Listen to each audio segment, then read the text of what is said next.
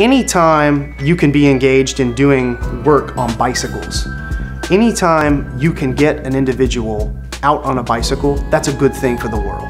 Bicycles, in many ways, saved my life. It gave me a way through the world in an uncertain time.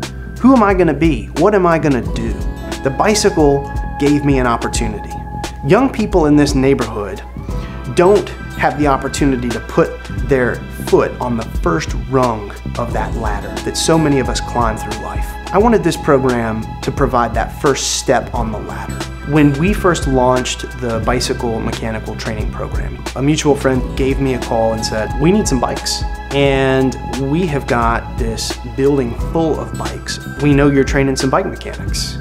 Maybe they'd be interested in fixing up these bicycles that we'd like to rehab out of this old dilapidated building. I looked through about 600 bicycles, most of them 1970s model Schwinn's. And not only did our guys fix those bikes up, which they still use for Freewheel, but our guys took a leadership role in leading the rides and making sure that if there are any mechanical difficulties, they were right there to help folks get back on their bikes.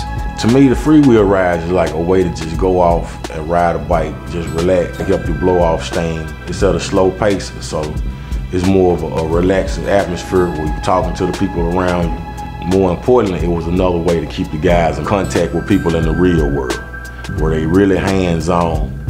The communication skills grow because it's all different types of walks of people. It's helped them to get to the point where they will go and get a job. It gave them the people skills to go out there and have the confidence to talk.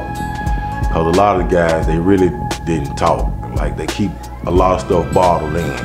So you gotta get them to unbottle, to let it out, so they can pick up the skills and not be scared to open their mouth and verbally express themselves. Lee teach us how to fix the bikes and different parts of the bikes, and like a leader of this community, help us, bring us together. My brother, Mark Evans, he was the reason that I know how to work on bikes. He died in 1994, so it was my brother that really just stuck with me. And it's what he taught me that I try to pass on. Anytime we can get more people on bicycles, we've done a good thing for the world.